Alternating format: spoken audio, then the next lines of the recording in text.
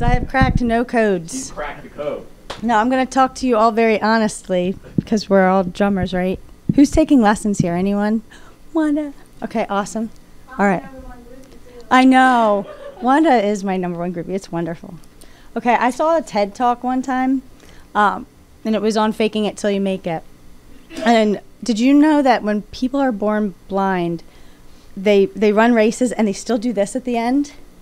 Like, they still put their hands in the air. They've never seen anyone do that. It's just like a physiological thing that you can do to pump yourself up. So there's one of my tips for the day. Just go hide in the bathroom and pretend you've already won. Pretend you've already won. Okay. Yeah, we're going to talk about faking it till you make it today, but I don't mean the kind of faking it where you jump in a helicopter and start pressing buttons if you've never flown a helicopter before. You know, nothing insane. Anybody know Rick Hamilton? Okay. He told me one time that when I go on stage, I need to be someone else. I need to pretend that I am someone with confidence, and when it's all over, I can be myself again. So that's the kind of faking it till you make it that I mean. You get confidence, you find yourself in a situation where you know a little bit, enough to get yourself into that situation. So you got to pretend you have confidence until you make it, which is getting through that situation or learning from something from that situation. So that's what we're going to talk about today. And I'm going to tell you about that by giving you my backstory with drums, which is a little different. I didn't grow up playing drums when I was 34. I'm 43 now. That gives you it's 9 years. It's not 10 years, it's 9 years. Okay, when you start to get older, you don't want to add extra years on there. So when I was 34, I was feeling old, and I thought I should do something for my brain. So Sudoku puzzles were real big then, and I thought I'd try Sudoku puzzles, and I hate them. I hate Sudoku puzzles. So, I didn't understand them. I didn't care. And the answer's, on the bottom. All you got to do is flip it over. So I'll cheat every time. So I don't want to do Sudoku puzzles. So I had to come up with something else. What else am I going to do? And I heard that musical instruments, learning to play a musical instrument, is really good for your brain. It's okay. I don't like to sit still. So I was drums would be good. Maybe I could learn to play the drums. And it just so happened that my 6-year-old son had gotten a drum kit from Drums Etc. It was a full-size kit, but it was a beginner kit. And like most 6-year-olds, he didn't play it, didn't stick with it. And I thought, okay, I'll take lessons. I wanted something to do for a couple minutes a day just to be good for my brain. So I marched myself into Drums Etc. And I said, I want to take lessons every other week. And they said, no, you have to do it every week. I was like, what? I don't have time for this. I had 3 little kids. It's okay. The other thing about being an adult is if something doesn't work out, a hobby, you can just quit. It doesn't, So I'm going to try this. So I started taking lessons, and I loved it. Right away, I loved it. And I don't know why or how. It's still a big surprise to me because I can't even get through one Sudoku puzzle. So why I love this so much, I'm not sure. But I really did. And I think the biggest thing for me then was I thought that feeling of loving something new was something you only got as a child. I don't know why I thought that. When you're learning something when you're a kid, you get really excited about it. And I didn't imagine that happened when you were an adult, and it did. And so that was my making it moment there, just realizing that there was more to do than maybe what I had been doing, that kid life, and here, where's Snare again? So here's how much I didn't know. Hey, come on in. Am I allowed to touch this one? Yeah, you are. You never know. Okay, so. Sorry.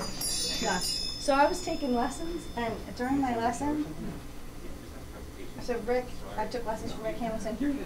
He flipped this thing, and he started playing, and I was like, what is that? And I was far in lessons at this point, and he's like, well, that's the snare thrower, the snare bending, that's what makes it a snare drum. I was like, wow. I was like, does every snare drum have that? He was like, yeah. I ran home that day, and I checked my snare drum. I was like, oh my God. I remember sending him a text, me like, my snare drum has it too. He must, I'm sure he thinks I'm insane. But that's just a thing. That's just like, as far as faking it, like, you know, I didn't even know that. There's just a lot, there's just so much to learn. So the kid that took lessons before me, the time slot before me, I found out he went to my church, and his mom was always there too. So I became friends with his mom, and I would come in and talk to his mom before lessons, and she'd say, "Are you ever going to play in church?" I was like, "No, I'm not going to play in church. Like, I'm really happy at home, like pretending I'm a rock star. Like, this is for me. This isn't for anyone else. I don't want to play in church." Well, doesn't she go and tell the guy at church, she can play drums. Okay, so he calls me up and he's like, "I hear you play drums." I'm like, "I don't know what I'm doing. Not really." He's like, "Well, come on in. Let's try it out." So I go in, not knowing anything. Talk about like faking it. Like, I don't know how to play with a guy who's playing a piano. So he's like, just play along. So he starts playing the piano and I play along for a little bit, and he said, "I can work with that." So I got the gig. Like, ugh. And as far as faking it, you know, it just didn't feel like I had any idea what was going on. And then they're like, "Okay, you're going to play these songs," and they hand you the guitar chord sheets. Like, right, Josh? Yeah, like, what's this going to help me do? Then I realized, I have to figure out how to play this by listening to the song. Then you listen to worship songs. Anybody else play in church besides Josh? Anybody else play in church? Okay, worship songs are 9 minutes long, every single one of them. And they all have like, I swear it's like 3 drum kits worth of parts in them, plus a percussionist. Like, so you have to pick out what part you're going to play, because you're not playing in a stadium, you're playing in a church for 100 people. Like, so I had to fake that until I figured it out. But you do figure it out, and you learn to play with other people, which is really cool. Lots of different people, because people are always rotating in and out of those groups. So I feel like the make it, you know, I faked that, but the making it lesson for me in that, if someone asks you, like that worship leader said to me, "I can work with that, you can do this." I had to use that confidence, because he had something to lose. If I wasn't any good at this, he's not going to want me there. So I had to, we all have to, if somebody suggests that you do something and they have something to lose, it's because they think that you're going to be a benefit, not a harm, because it doesn't benefit them at all to have you messing up all over the place. So, not that you aren't going to do that sometimes, but that's what I learned from that. Then I was taking lessons here, and Rick suggested that I teach lessons. This is like a couple years into playing, and I was like, "I can't. Are you kidding me? I can't teach lessons. Like, I don't know how to play drums." You know. But then I remember those other 2 lessons that I learned from all my faking it and making it. I learned I love doing this, and also, if someone with something to lose suggests that you do something, they think you can do that. Use that confidence and do it. So I was like, "Okay, sounds good. I will teach people with special needs," because I'd been doing Special Olympics for 15 years probably at that point, and I love Special Olympics, and I enjoy helping people learn that don't learn in a traditional sense. So I have my 2 students that I come in, I teach my 2 students, I take my lesson, I'm real happy. I come in one day, and Sean says, "I have a new student for you." I was like, "Okay, tell me about this girl's," you know, I'm expecting to hear about her special needs. He's like, "No, her dad just wants her to have a female teacher, and you're it." And I was like, "Oh, so I can't do that. Like, I don't feel like I know enough to teach." Then I remembered, okay, just go with it, because you do know something. All this faking it is starting to make a little bit more sense. So I start teaching this girl, and slowly getting more students. Special needs and not special needs, doesn't matter. Everyone learns differently anyway, I found. Everyone, you need to take a different tactic with everyone. So the same girl that started lessons, her dad says to me one day, are you playing in a band right now? Because we're looking for someone to fill in every once in a while. Could you come listen to us play? We're playing at the Chameleon Club. Come listen and see what you think. And, internally panicking. I have like this scream in the back of my head, like almost all the time, like, like I can't do this. So I'm internally panicking, but I went and I listened and I loved the music. It was great. I was like, I can do that. I think I can do that. Never having done anything like this. So I go and I learned some of their songs, like Ed was saying, learned some songs, went and played with them, and they said, yep, good enough. So I started playing with them, and I had my first gig with them. I'm really panicking now because my drum kit it's a beginner kit. What kind of kit was that? What kind of kit was Next Voyager. A Voyager? Yeah. Okay. But it wasn't great. I wasn't good at tuning things. I was panicking, like I can't use this kit. So they let me borrow a kit. I was like, okay, I got a kit. They're like, do you need hardware? I was like, what is hardware? Like, I had to learn what hardware's like all the stands. Did everybody else know that? I didn't know that. Like, I'm still really faking it. So I get the hardware. I go to this gig, my first, like, in a bar gig, and the guitar player says to me, we're just talking. I mean, I've had a bunch of practices with them, but I'm also trying to hide the fact that I haven't done much at this point. Now I'm pretty free, like, with that. But I'm trying to hide that. And he said, so when's the last time you played a gig? And I said, does church count? And he said, no. And I said, well, this is my first one. And he just looked at me and I said, are you nervous? And he said, nope. And again, if somebody thinks you can do it, you got to take that confidence. Like they wouldn't have me there. This is what I tell myself all the time. They wouldn't have me there if they didn't think I could do it. Because it's not any drummer is better than no drummer. It can be a big hassle if you don't know what you're doing. So there's that. Oh gosh, I've forgotten lots of things. I didn't know you were supposed to take a rug to like with your kit. Nobody told me that. And then I finally got a. Sorry. No, you're fine. I made myself more embarrassed. Sorry. I finally got a cool kit. It was a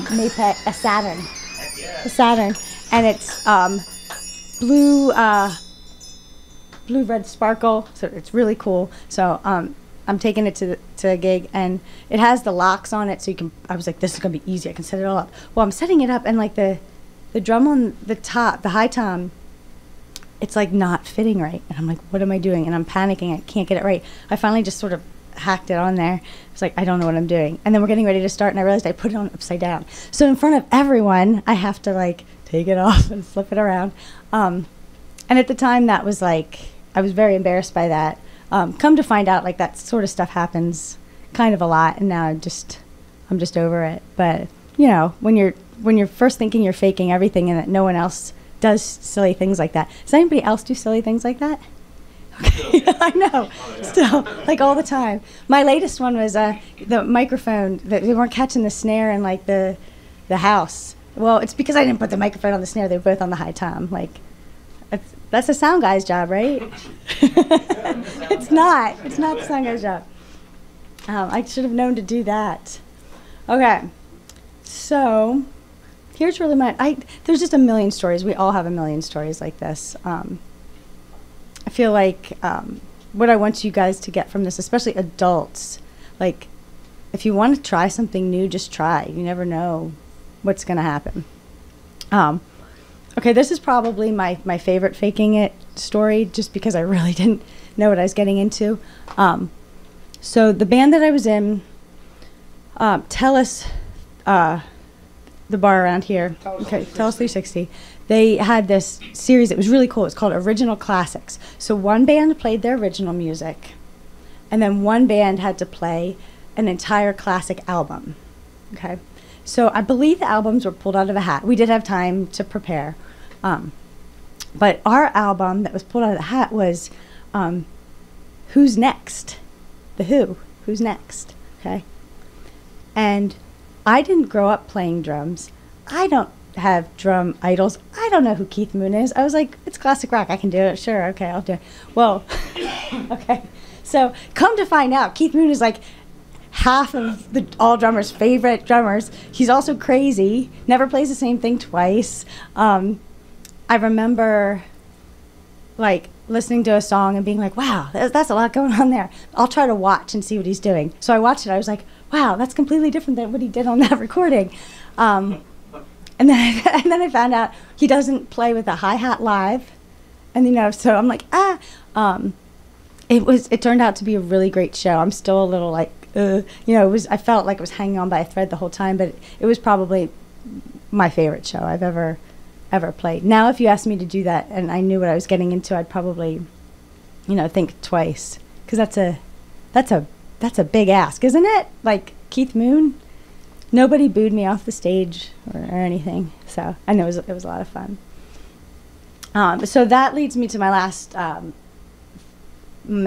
made it moment, and this didn't happen after that show. This only happened like a year or two ago that I realized when you, like, for instance, if you're learning something new in your lessons, do you ever think, I will never ever get this? Do you ever think that? Oh, yeah. I will never, ever get this. And I remember that always going through my head. Like, I would learn something new and I'd be like, this is the thing I'm never, ever, ever going to get. And then you do get it. And I realized I got to the point where I didn't think that anymore. I would learn something hard and I'd be like, oh, that's really hard. It's going to take me forever to get. Or that's really, really hard. Do I care that much about learning that?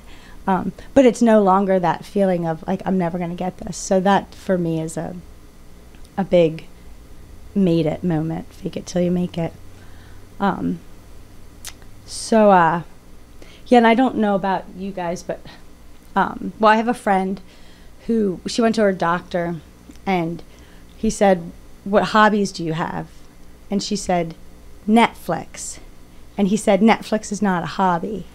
And I think of that when I'm out playing, because sometimes it's scary. It's really scary, and you don't feel like you know what you're doing. And I'm like, I could be at home watching Netflix. And then I say to myself, Netflix is not a hobby. Sometimes it's good to do these scary things. And I'm still doing scary things. Maybe, I'm thinking we probably all do that. I'm currently pretending I know how to play the blues. Don't tell anyone. Don't tell anyone, Ed. You do very well playing blues. Thank you. But in my mind, I'm faking it. Yeah, totally. So that's all I had for you guys. Does anybody have any stories for me? Did that spark anything for anyone?